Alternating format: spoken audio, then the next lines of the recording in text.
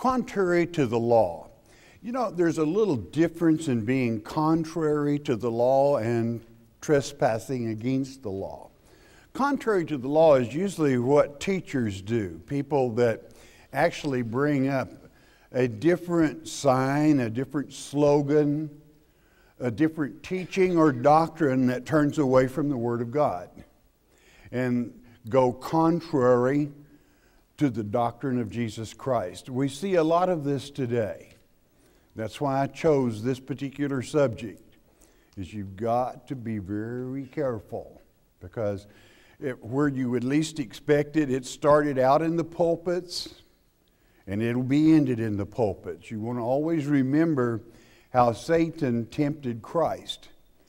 It wasn't that he tried to talk him into going down to a sin parlor somewhere. No, he taught Bible to him, quoted Scripture. And that's what you have to be wise enough yourself to know God's Word well enough that you know if somebody's going contrary to it. Open your Bibles, if you would, to the 74th Psalm. The 74th Psalm. We're going to start out in the Old Testament. It was happening back then. This particular psalm is called Miskal of Asaph, which is being interpreted to say instructions from the collector of the people. He that's supposed to call the people together and to instruct them against what? Things that go contrary to our Father's teachings. And you must be sharp enough to identify and nail it. You got to recognize it when it happens, okay? So, Psalms 74, a word of wisdom from our Father, verse 1, and it reads, O God, why hast thou cast us off forever? Why doth thine anger smoke against the sheep of thy pasture, those that you've gathered? Now, you know, that's not the case. Our Father is not angry at the sheep of his pasture, but Satan will certainly mislead them. You see, where does this word pasture come from? Pastor. You're supposed to have a decent pastor that takes care of the pasture. That is to say, feeds what's edible, feeds what can be digested, feeds what will save your soul and carry you all the way through. Okay. Verse 2, remember thy congregation, which thou hast purchased of old. God did. He set it in motion, the Savior. The rod of thine inheritance, which thou hast redeemed. This Mount Zion, wherein thou hast dwelt. In other words, Mount Zion is his favorite place. And this is kind of personal, and thou and they are very emphatic in this chapter, speaking to our Father. And naturally, our Father is in control. But if you allow someone to mislead you, guess what? He's going to let them. He's going to let you make the choice, because you're responsible for your own self. You know, we have teachings in this generation where people, you don't have to be responsible for yourself. We're in the age of grace. You can do whatever you want to and repent, and Christ paid the price. You know, isn't that sloppy? That is really, you know, to use God as Christ on the cross as an excuse to sin is it's despicable. It won't fly. So you are responsible for your own actions, for your own decisions, and you may listen to this person, you may listen to this person. Always go to God's Word to find out whether the person is telling the truth and whether it's contrary to God's law. Verse 3, lift up thy feet unto the perpetual desolations. In other words, please don't stand still. March against this. Even all that the enemy hath done wickedly in the sanctuary. And this is the gathering place. In other words, where was the enemy wicked down at a sin bar? No, in the sanctuary, in the church, in the gathering place. That's where false teachings come into being. That's where traditions of men go contrary to the Word of God. And the reason I brought you to Psalm 74, it's not a new thing. Satan has tried this coming out the gate, okay? And he will not cease, okay? And here's why we came here, this particular verse, meaning it's absolutely contrary to Father's teachings. Verse 4, thine enemies roar in the midst of thy congregations. They set up their ensigns for signs. They give you false teaching. They set up false traps. They will even go as far as saying, you don't have to understand God's word. Why? You're going to fly away. If ever there was a teaching that cannot be documented in God's word, if a person has any intelligence at all of the scriptures, that cannot be documented. It's contrary to the teachings of Jesus Christ. It is contrary to the Word of God. What he's saying here, the enemy absolutely comes into the church, into the congregation, and sets up signs and signals. You know something? There'll always be some that'll grab it and run with it. Don't do that.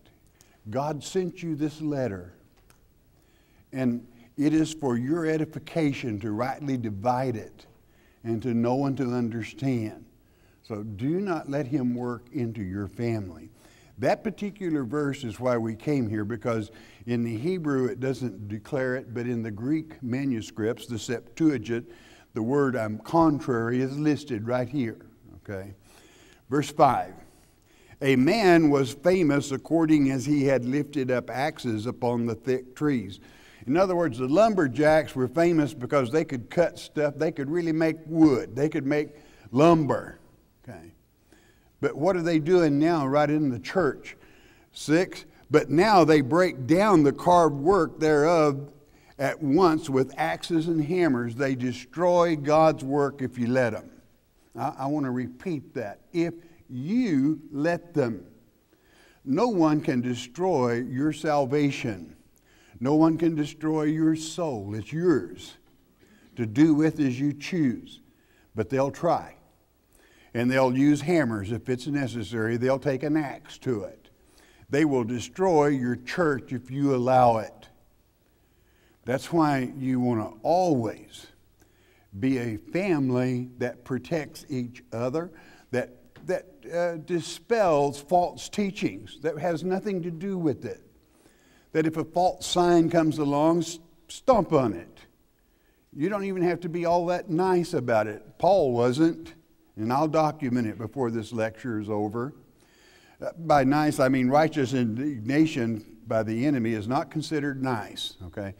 To one of God's faithful, it's very nice, very nice. To put your foot down, that's it. You know, you do not mess with God's sheep. Don't try to mislead them. Protect them. Teach them. Help them. But God help you if you ever try to mislead them in a true pastor's book, okay? Keep your axe out of the house of God. Keep a hammer to build with, but not an axe or a hammer to destroy. Verse 7. They have cast fire into thy sanctuary. They have defiled by casting down the dwelling place of thy name to the ground. That's Jerusalem itself. It's been run over, run down. Everything under the sun happened there. Everything worshiped there.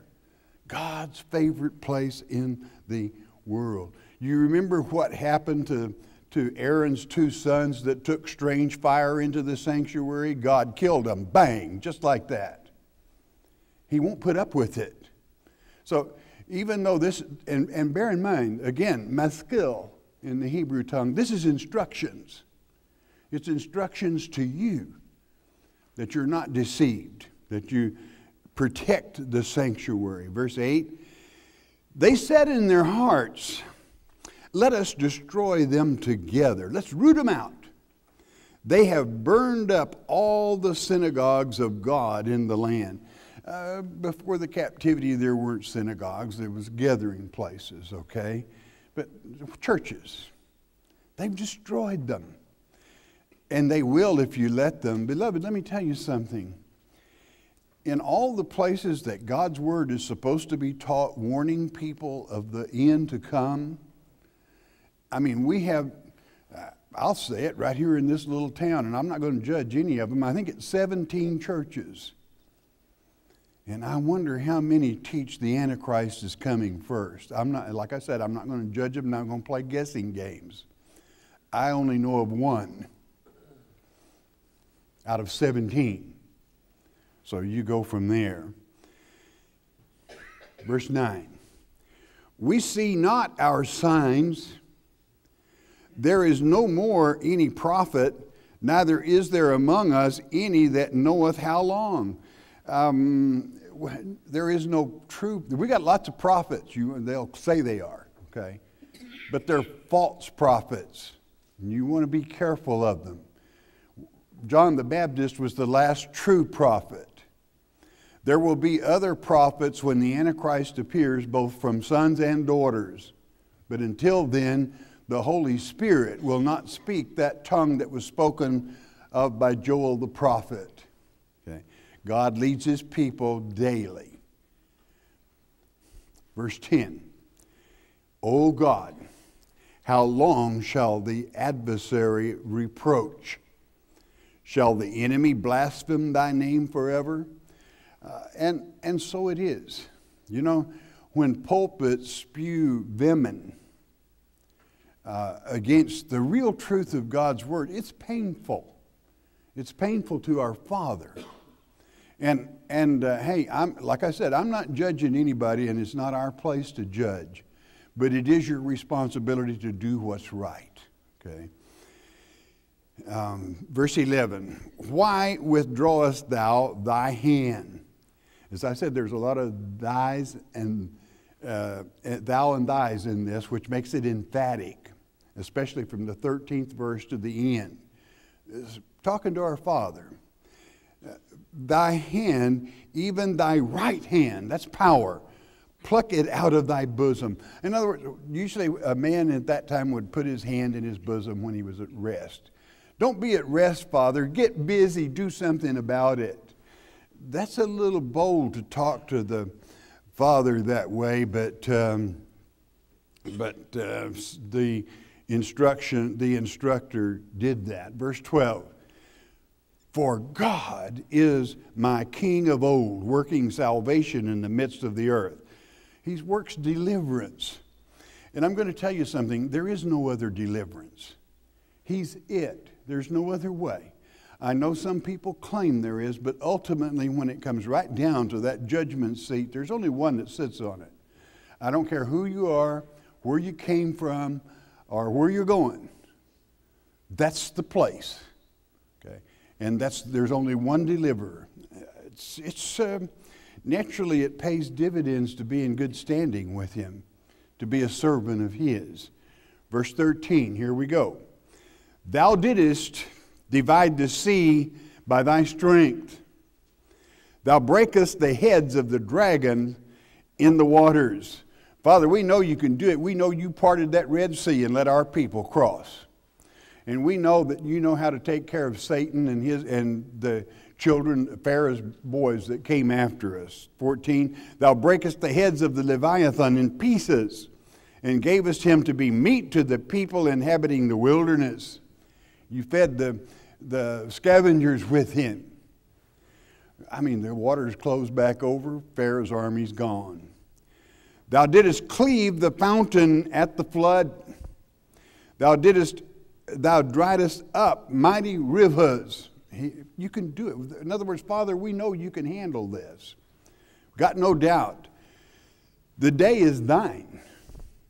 The night is also is thine. Thou hast prepared the light and the sun. He has. You know, he gave us this. It's yours to enjoy. Okay. Thou hast set all the borders of the earth. Thou hast made summer and winter. And we will always have summer and we will always have winter. Don't ever get caught up in global warming, okay? If anything, it's kicked in reverse and God's showing it's going the other way. God's kind of talking to people if they're listening, okay? 18, remember this, that the enemy hath reproached, O Lord, he's scoffed at, okay? And that the foolish people have blasphemed thy name. They love it. They eat it up. They call it worship and they call it religion. 19, O deliver not the soul, this is nephesh, your very soul, of thy turtle dove upon the multitude of the wicked. Forget not the congregation of thy poor forever. That word turtle dove is a word of tenderness. Father, don't forget about us. We love you is what it's saying. Okay. The coo of a turtle dove brings that warmth and that compassion into this. Father, don't forget us. You don't have to worry. He won't. Okay. Never have to worry. God never forgets us. He never leaves us. He never forsakes us. But again, this is a psalm of instruction that you don't get misled, that you protect yourself. For they're going to bring signs, if it's possible, right into the church, right into the congregation. And unfortunately, in some congregations, when we come closer to that time of the false Messiah, they're going to allow it. They're going to have revivals. Unfortunately, you know for who? Right in Christian churches. Boy, that's a bummer. What a bummer. What a time to live, and you're living in it. What a chance to serve God. What a chance to be a champion of your people, to have a destiny, and to know the truth. Don't be deceived. Verse 20, have respect unto the covenant. Remember the covenant you made, our marriage, for the dark places of the earth are full of the inhabitants of cruelty. Deception and vice is rampant out there. Beloved, it gets worse every day. You can see it every day. Children killing children for no reason. $20, a little bit of money. You take a life and think nothing of, snuff it out. Talk about cruelty, wickedness. Just obey your father, stay with him, and of all times use wisdom. Don't be caught in a place where you're not in charge, okay, where you're not in control. 21, oh, let not the oppressed return to shame. Let the poor and needy praise thy name. In other words, let them have cause to praise thy name, and we do. We can praise his name day and night because he provided a Savior. And he sent us a letter giving us wisdom and truth and guidance, whereby we have that proper direction, whereby we're not, I promise you, we're not going to be ashamed. And God is certainly not going to be ashamed of us, but so ever proud of you for standing that line. 22, arise, O God, and plead thine own cause. Remember how the foolish man reproacheth thee daily. They just scoff at you over and over. They make light. They try to do away with God's name out of everything. Do something about it, Father. Well, we're doing something about it. That's why he has you. He expects us to hold the line. We're not a bunch of wimps, and we're not a bunch of poor me babies. We know how to take care of business. You know how to control your own life and family, and you know how to be responsible for your own actions. Do it. Okay. Can-do type people with God's help, of course. Verse 22, 3. Forget not the voice of thine enemies, the tumult of those that rise up against thee increaseth continually, and it will continue. Don't ever get despaired. Don't ever despair, rather, okay? Be of good courage. It's going to get worse, friend, and we can cut it. We can handle it. Do you know what? In a sense, that's good news, because that means we're coming down to the end. It is not worse for you. It is worse for the misled, because they're going to be deceived. They're set up. They are set up big time. And remember what God said in 2 Thessalonians chapter 2, verse 9? Hey, If you want to believe a lie about Satan not coming, don't worry. I'll help you believe it. I'll send you delusion like you've never seen before. So the signs are in the chapel, in the congregations. And many people are going with it. Not you. Don't ever dare. Follow your Father. He will never leave you nor forsake you. You don't have to call and ask Him to come. He's already here. He's with you. And He will never leave you nor forsake you. Why? Because He loves you. And you're one of His children. Okay, let's go to the book of Acts, if we may.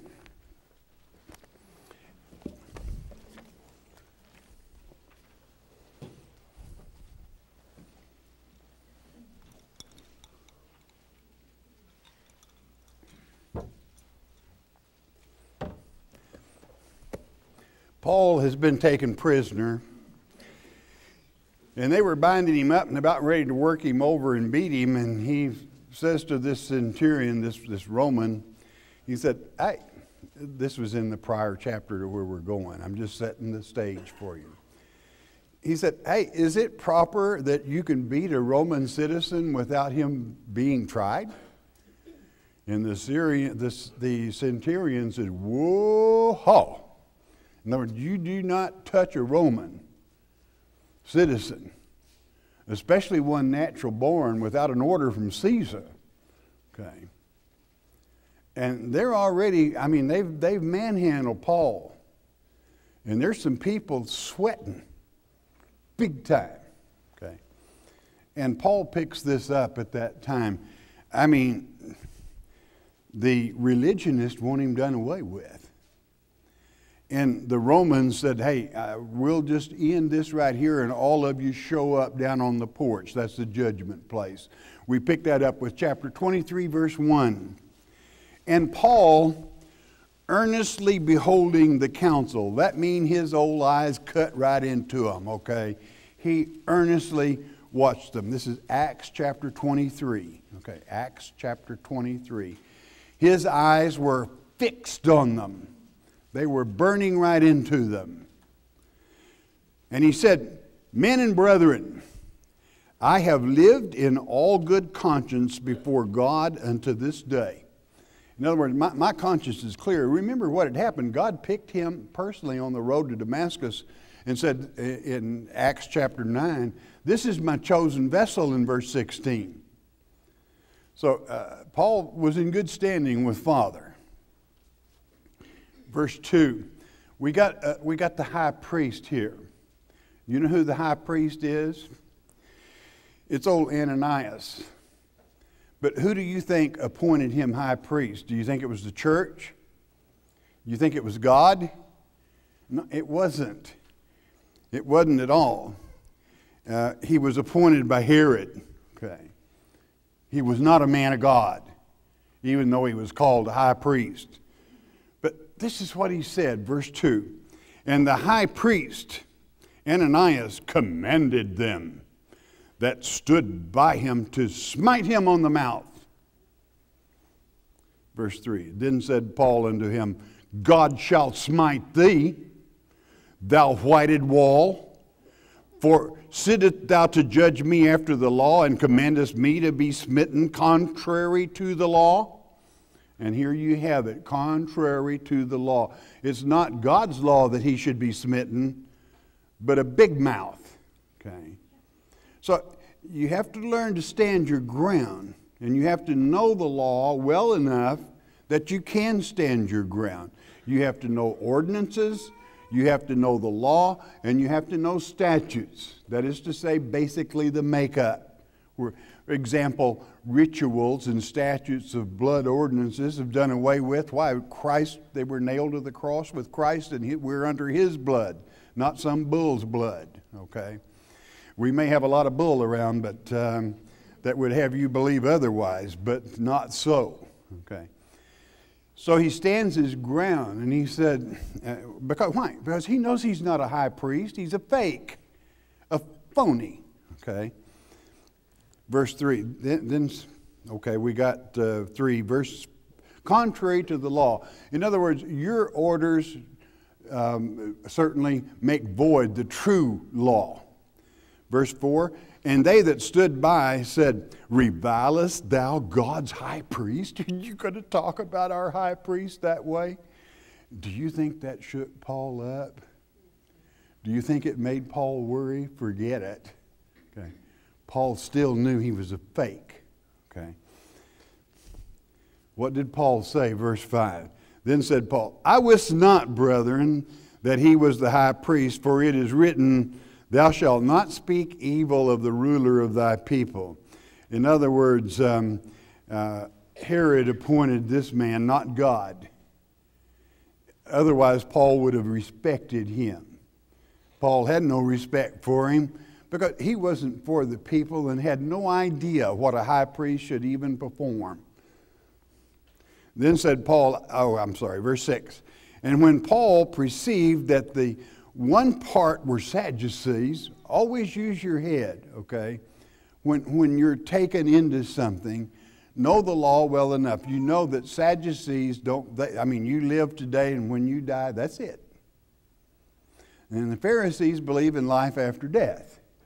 So we have two factions here. So to turn the attention from himself, Paul is going to get them fighting each other, okay? And then he's going to escape. He's going to get away from there, okay? That's using your old head, all right? But when Paul perceived that the one part was Sadducees and the other Pharisees, he cried out in the council, men and brethren, I am a Pharisee, the son of a Pharisee. And he was a Roman, okay? Of the hope and resurrection of the dead, I am called in question. There he lays it out, see. In other words, as a Pharisee, I believe in life after death, and it's because I believe in that they're after me. Now, again, many of you might say, do you mean Paul was a Roman? He was a Roman citizen, like you're a citizen of America. Okay. His genealogy was that he was of the tribe of Benjamin, okay, and of the house of Israel, Romans chapter 11, as well as many other places documenting. But he was a Pharisee, raised a Pharisee, and a strong Pharisee. They knew him well, okay? Verse 7, and when he had so said, there arose a dissension between the Pharisees and the Sadducees, and the multitude was divided, okay? You got a bunch of crackpots here that really don't stand for anything, but we've got on their toes now for what little they do know. A little wisdom can be a great dangerous thing to some people, okay? For the Sadducees say there is no resurrection, neither angel nor spirit, but the Pharisees confess both. And there arose a great cry of the scribes, that would be your leaders, that were of the Pharisees. Part arose and strove, saying, we find no evil in this man, but if a spirit of an angel has spoken to him, let us not fight against God. Now, you see how Paul has worked this? He took a situation where a government was about to beat him, in which he was a citizen. And he had them really apologizing before it was over with. And then he outdid even the religious community by being familiar, not with what is contrary to the law, but the law. And not only his law, but the law of the other people, whereby he could utilize it on them. So always be careful when you know someone is going contrary to God's word. That's trouble. That's trouble with a capital T, okay? Let's go to verse 10. And when they arose a great dissension, the chief captain, fearing lest Paul should have been pulled in pieces of them, commanded the soldiers to go down and to take him by force from among them and to bring him into the castle. Guess what happened then? Listen carefully. If you have a red letter edition, the following verse mainly is in red. And the night following, the Lord stood by him and said, Be of good cheer, Paul, for as thou hast testified of me in Jerusalem, so must thou bear witness also at Rome. You know, 40 people went under a curse here this night and said, we're not going to eat nor drink until we kill Paul. Christ has just said, you're going to Rome. Now, I mean, they're in a heap of hurt. Because if the Lord Jesus Christ said you're going someplace, you're going. Okay. So they're not going to kill Paul. So they're going to have a long, hard, dry spell. Okay. And Paul's going to walk right away. Why? He doesn't go contrary to the law. And I mean, he stood face to face with that chief priest and called him what he was. Righteous indignation is okay. It is all right. Now, there was a time even that Christ himself was exposed to something that was, go with me to Matthew chapter 15. Matthew, the first gospel of the New Testament. Isn't that brilliant?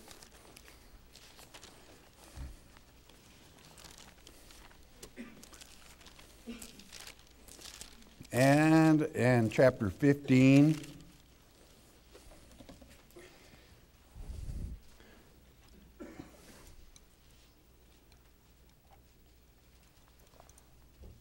Excuse me. Another reason you should be familiar with law, okay? With word, with God's word. Chapter 15, verse 1. Then came to Jesus scribes and Pharisees, which were of Jerusalem, saying, why do the disciples transgress the tradition of the elders? They're breaking the law. For they wash not their hands when they eat bread. Now, they washed, but the Pharisees had a baptism they went through. I mean, you threw a little here, and you threw a little there, and threw a little over there, and you went through the ritual. Okay. But is it biblical? No. They just told you it's the tradition of the elders, not God. Okay. How is Jesus going to handle this? Okay. Verse 3.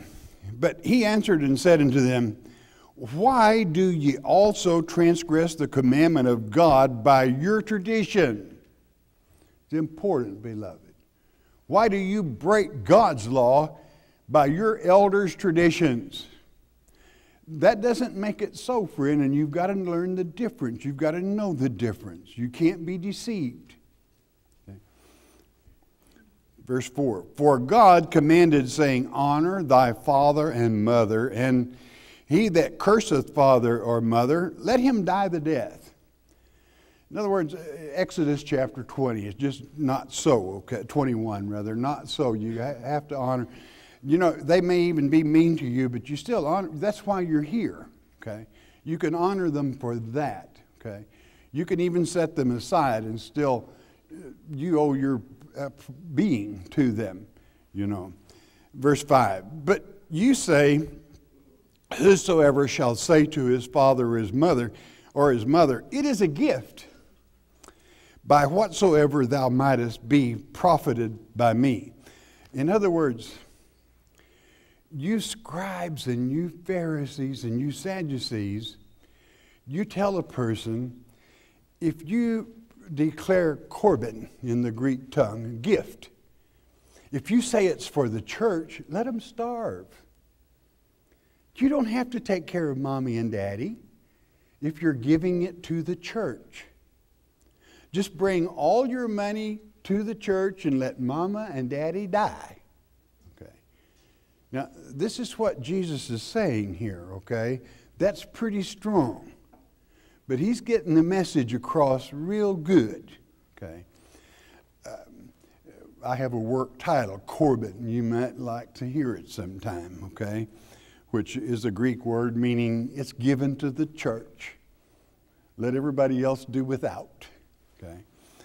Verse 6, and honor not his father or his mother, he shall be free. Question there, like, thus have you made the commandment of God of none effect by your tradition. You just wiped it out. You hypocrites. Well did Isaiah prophesy of you, saying, this people draweth nigh unto me with their mouth, and honoreth me with their lips, but their heart is far from me.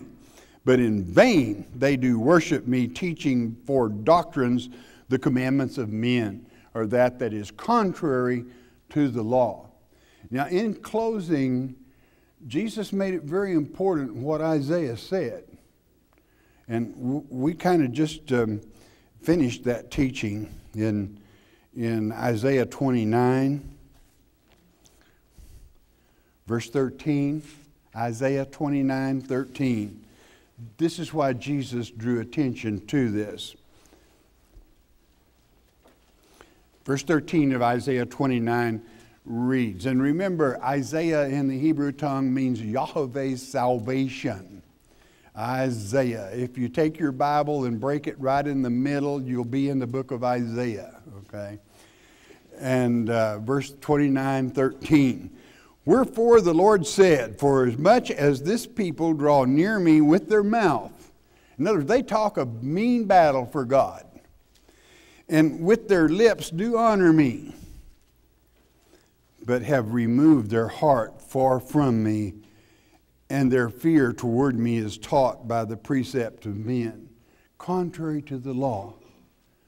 Precept on precept by men, not precept on precept by Almighty God. That's how you study God's Word, chapter by chapter, verse by verse, whereby it is God that speaks, not some yo-yo, okay? Not some man. Because I don't know if you know it or not, there is no man as wise as our Father is, okay? Verse 14, therefore, behold, I will proceed to do a marvelous work among this people. Listen to me. Even a marvelous work and a wonder.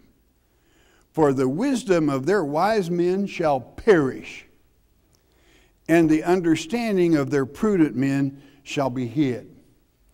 And then you can understand back in chapter 3 why he said, your rulers you elect in the end days will be children's minds.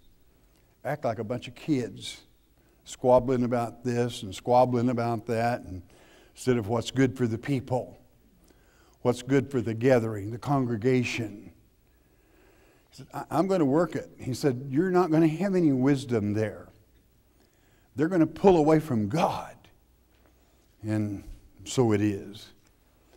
You know, strange things happen to people that pull away from God. One of the most popular atheists that ever lived, and unfortunately she carried the name Murray at one time, bless her heart.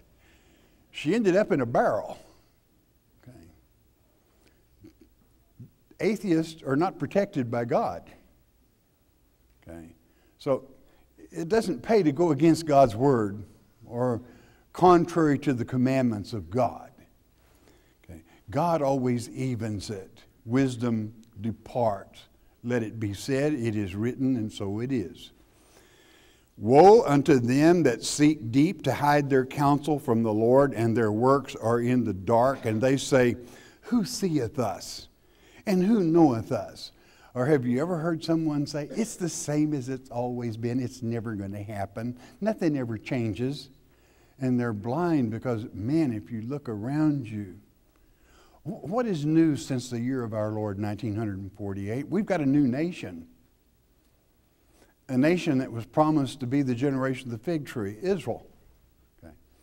Wasn't a nation for almost 2,000 years. And boy, there she sits, just like God said it would. And they say, it's not going to happen. It is happening every day. If you have wisdom, if you have your eyes open, if you don't listen to people that go contrary to the law, which is to say God's word. Surely your turning of things upside down shall be esteemed as the potter's clay. For shall the work say to him that made it, he made me not? Or shall the thing framed say of him that framed it, he hath no understanding? You know, there are people that do that. God isn't real because I can't see him. I had a question from a person last week. Said, I'm in love with an 80-year-old woman and she doesn't believe in God because she can't see him. You know, there are people like that. But he's there and he's real and he's in control. And he is the potter. And he wants to shape you. But if you ever let the clay, which is the flesh of your body, so harden that it can't be, that God can't work with it, like clay, then you're in bad shape. Because he's going to keep working it. And do you know what happens to clay when it hardens and you keep working it? It shatters. Okay. And the shattered lives it is if you allow it. So always be open to your Father and never go, anytime you hear somebody go contrary to his word, and when you've studied God's word to the point that you have the basic working knowledge, you don't have to remember every chapter and every verse, but you just have the general trend, the events as they're going to go down, then God intuitively, that means without knowing, you're going to know. Without knowing how it even come to your mind, you're going to know that's false. That is wrong. When you have that working knowledge of God's law, that's his word. Always stick with it. And you'll always be blessed of him. Like I said, the 74th Psalm, which was a psalm of instruction, teaching you how to be careful, how to watch, how to be on guard. God's always with us. He's always there. But you've got to do your part. As it is written in that same book of Isaiah, chapter 43, verse 26. What did he say? Hey, remind me of my promises I made to you. And let's talk about it. Now, if you don't know what promises God has made, you're in a heap of hurt, aren't you? Because you wouldn't know what to talk about to him. He wants your attention. He wants you to listen to him. And he wants you also to say, hey, Father, you promised me knowledge if I would love you, and I really do love you, and I want more knowledge. Get ready. It's going to come. It's going to happen. Isaiah 43:26 is real. And I, for one, can guarantee you that it is. So our Father loves his children. Always return that love. And stay in his word. That is his law. Do never go contrary to it. Heavenly Father, thank you, Father, for your letter. Thank you for your advice. Thank you for your guidance, Father. We thank you for being with us. We ask that continuance in the name of Yeshua Messiah, Jesus the Christ. Amen, amen, amen. The Mark of the Beast on CD is our free introductory offer to you. What is the Mark of the Beast? Many false teachers would have you believe it will be a tattoo on your forehead or a computer chip implanted under your skin. It is getting late in the game. You need to know what the Mark of the Beast is. As it's written in Revelation chapter 13, verse 8, many will be deceived. There is no need for you to be deceived. Christ said in Mark 13:23, behold, I have foretold you all things. Jesus indeed told us how not to be deceived, and Pastor Arnold Murray takes you on a step-by-step study of God's Word concerning this critical subject, the Mark of the Beast. The telephone call is free. The CD is free. We don't even ask for the shipping and handling. It is free as well. All you need to do is call 800-643-4645 to request your one-time, one-per-household copy of the Mark of the Beast. You may also request your free CD by mailing your request to Shepherd's Chapel, Post Office Box 416, Gravette, Arkansas 72736. Don't be deceived by Satan. Saturday sundown is 3 days, and sometime after sundown on Saturday night, he resurrected. And after that hour, which put it into our Sunday. Okay, that's how it happened. I know that some people that are ignorant of the very time of that time might tell you that it was Friday, but it wasn't. Okay, he was crucified on Wednesday. It was Passover. It was a high Sabbath. Maggie from Oregon My dad was a pastor who taught very much that what you do, barring an eighth-day creation. He met you in Missouri. His name was Corky Smith. I don't remember that. And he had one arm. I recently read something in Leviticus about God not wanting teachers or pastors to have a blemish. Does this apply to one limb? Is this what it meant, the physical body? No, no, no, no. It meant not a blemish in teaching truth. Okay. In other words, just as we read in the scripture today, God said, hey, I know what's going on down there. People robbing me, taking offerings, burnt offerings, which his love, for false teaching. He said, I know that's going on and I won't put up with it. All right. Well, but if a person is doing right, and it sounds like your father was a good teacher, so hey, no problem. And you know what? His spiritual body is perfect. He's got two arms. You said that studying with you is being in church, but where can I get my boys baptized? Any Christian can baptize another Christian, okay? We do baptize here at the chapel, but you're in Oregon, and you're a Christian, you can baptize those boys. They may not be able to join certain churches and they accept the baptism, but Christ will. Because the baptism is between the boys when they are at the age of accountability. That simply is a way of saying when they know what they're being baptized for. Okay? Not just mother's request, but the fact that they know they're being baptized because Jesus died on the cross. He went into the tomb, but he resurrected like going under the water, right out of it. And they do that publicly. That means before you or family, whoever is there. Larry from California.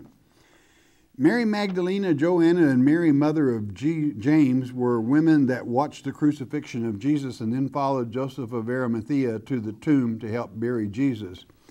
Then they saw the Romans roll a boulder across the tomb's entrance.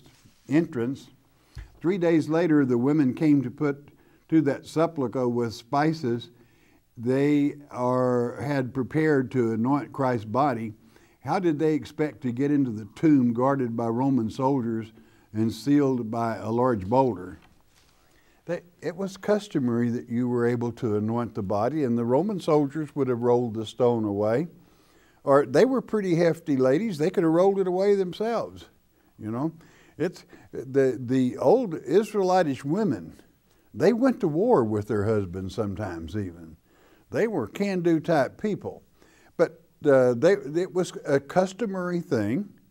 And the Roman soldiers, had they been awake and asleep, if they hadn't already hightailed it out of there, they would have done it for them. But Almighty God himself saw to it that they had no problem. Jesus was gone. Dan from North Carolina. I understand that the Passover is the 15th day after the spring equinox, but how do you celebrate it? With gathering and teaching, but mostly what he became. Christ became our Passover. 1 Corinthians chapter 5, verses 6 and 7. What did Christ leave us of his blood and of his body? His Holy Communion. So Holy Communion is the table of the Lord. And Passover is a very special communion because he is our Passover. Okay? What is the parable of the fig tree?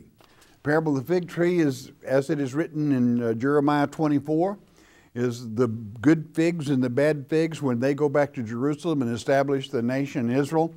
That's the generation of the fig tree. And in Matthew 24, but also Mark 13, you are told that the generation of the fig tree will not pass away until all prophecy is fulfilled. We are that generation because in the year of our Lord, 1948, Israel become a nation again. Both the good and the bad fig.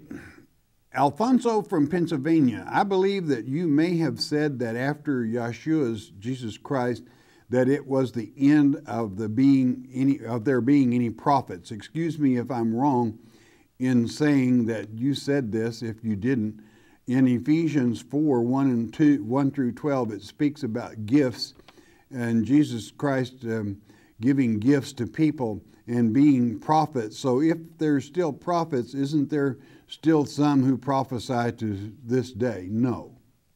Okay. There will be sons and daughters who will prophesy when Christ walks the earth. Why do I say that? Because you have certain idiots in this nation that go around claiming to be prophets and misleading whole churches because they don't have the Word of God and they differ from the Word of God. Christ told us in Mark 13, a prophet is a teacher.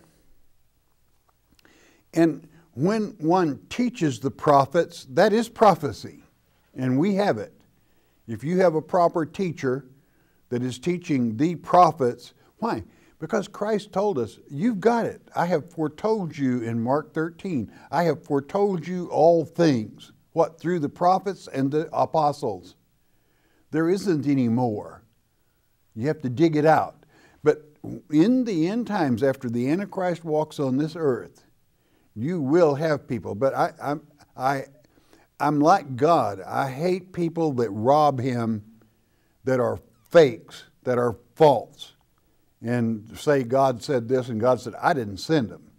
If you want to know, read just before God tells you he's against the rapture doctrine in Ezekiel chapter 13. He said, man, I'm against those that teach my children to fly to save their souls when my outreach saving arms are out there to help them. And you tell them to fly to save their soul. You don't have to read God's word. You're going to be gone. The whole first part of that chapter 13 is very severe against false prophets. God doesn't like them. You know something? I don't either.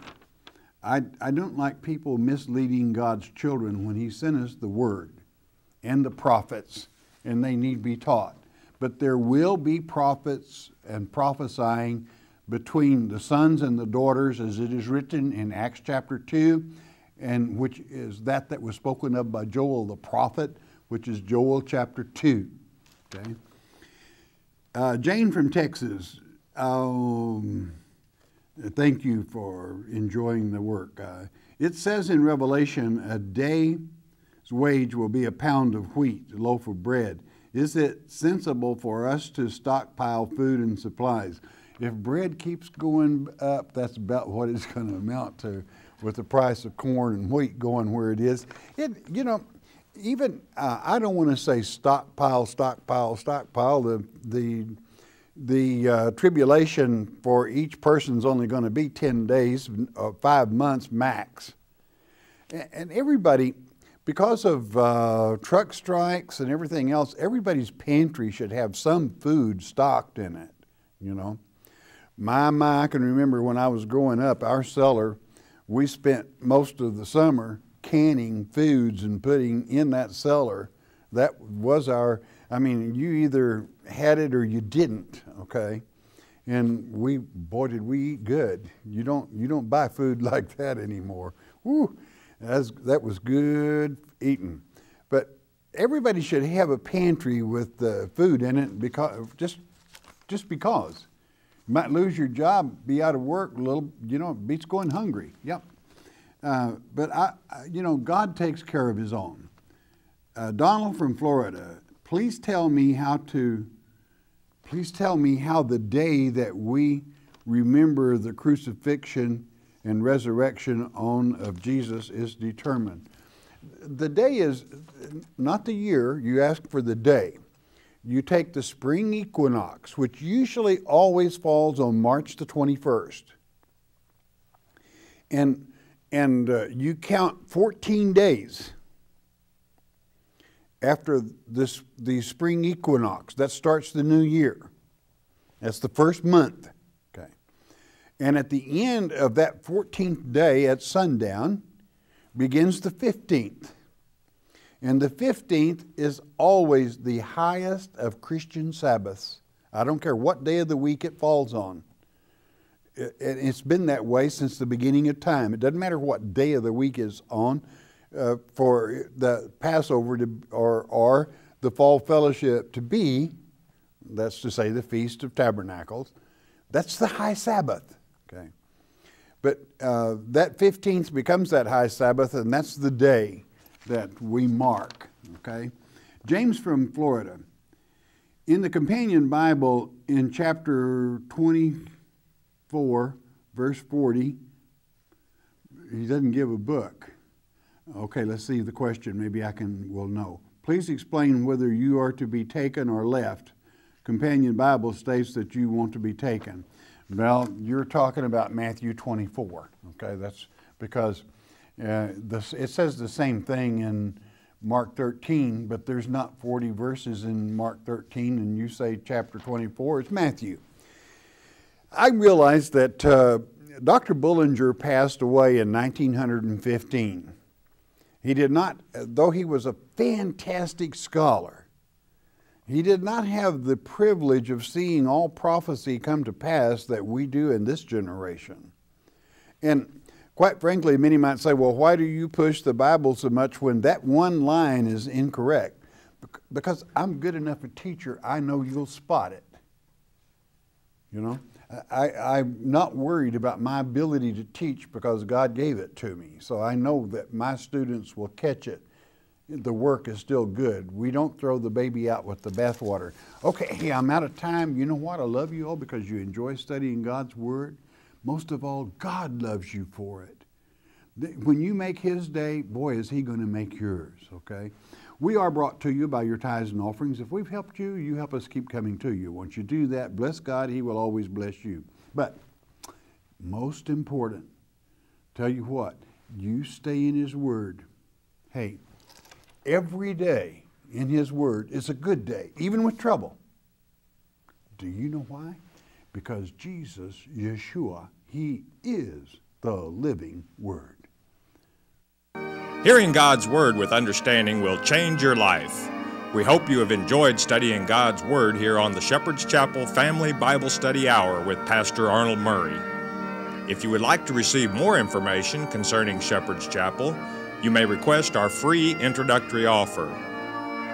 Our introductory offer contains the Mark of the Beast audio tape, our monthly newsletter with a written Bible study, a tape catalog, and a list of written reference works available through Shepherd's Chapel.